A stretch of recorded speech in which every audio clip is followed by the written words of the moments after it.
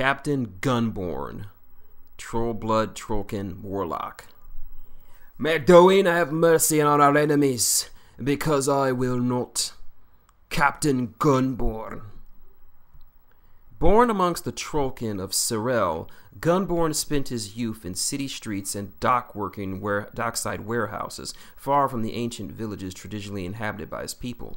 His father, a once powerful warlock, had allowed his own mystical potency to go into atrophy, likely from drunkenness and isolation from the wild.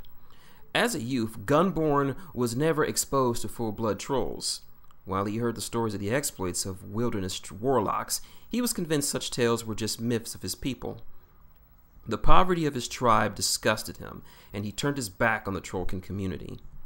GUNNBJORN embraced the human nation he saw as his true homeland and enlisted as a trencher when he came of age.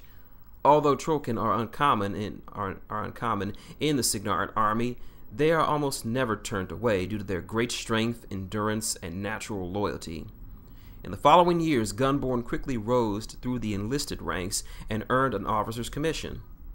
GUNNBJORN's no-nonsense attitude earned him the respect of his men, and his grasp of strategy and careful tactical planning earned his company many dangerous and high-profile missions.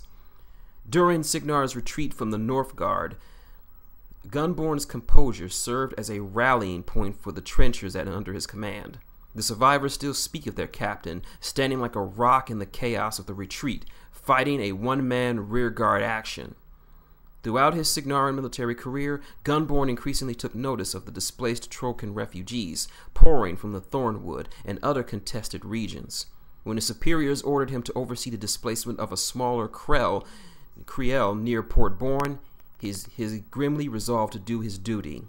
During the action, an elder Trollkin refused to vacate his ancient stone hut, and GUNNBJORN found himself screaming at the aging Trollkin before striking him to the ground. The elder's staring reproach shook the warrior to his core.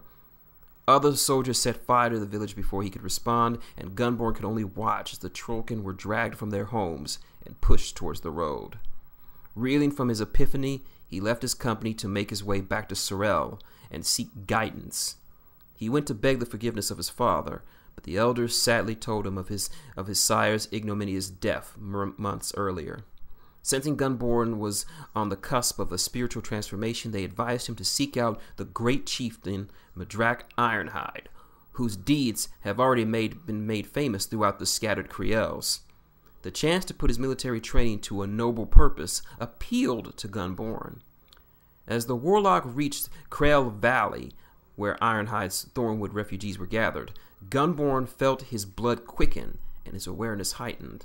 Not only did he find welcome among the community's Trollkin, but he experienced an immediate connection with the full-blood trolls gathered there.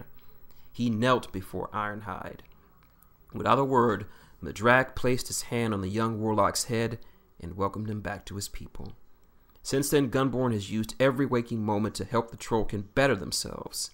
He rapidly learned to harness the power of full-blood trolls, passed down from his father.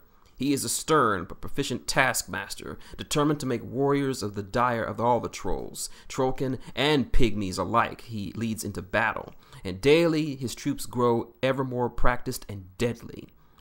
GUNNBJORN was away recruiting for the cause in Mercure when Cygnar's 4th Army attacked Kriel Valley and forced its defenders to withdraw from the Gnarls. He regrets he was unable to lend his support, but believes he may have found a better long-term solution. His time with Cygnar has convinced him the Trollbloods must become a real nation with a real army, and he intends to see that come to